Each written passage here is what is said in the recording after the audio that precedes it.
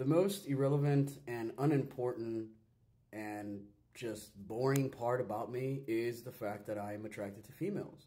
That I'm a female attracted to females.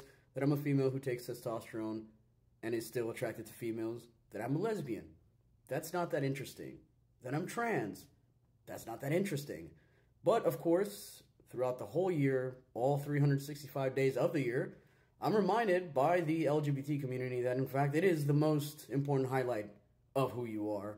And we have to regurgitate the same narrative over and over again and make it seem as though we're constantly under attack and how, we're the most important person in the room because we're so special. But really, it's just utterly boring to make your whole identity being about who you're attracted to or how you feel in your masculinity or femininity. And when I say that it is the most boring part about who I am, it really is. I don't find it interesting. There's a whole lot more to a person than who you're attracted to, how you feel in your body, okay?